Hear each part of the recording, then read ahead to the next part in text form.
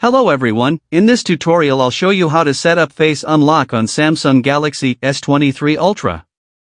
This feature works to quickly unlock the phone screen using the user's face. So, how do you set a face screen lock on the Samsung S23 series? Without further ado, let's get started. First, go to the settings. And then scroll down. Tap on Lock Screen. Tap Screen Lock Type. If your phone has not set a screen lock, please set the type of screen lock you want to use. However, if there is already a screen lock, you will be asked to confirm the current screen lock, so I will confirm it with a pattern. The next step, tap the Face ID here. Tap Continue. Your phone's front camera will automatically open and your face will be registered to unlock the screen.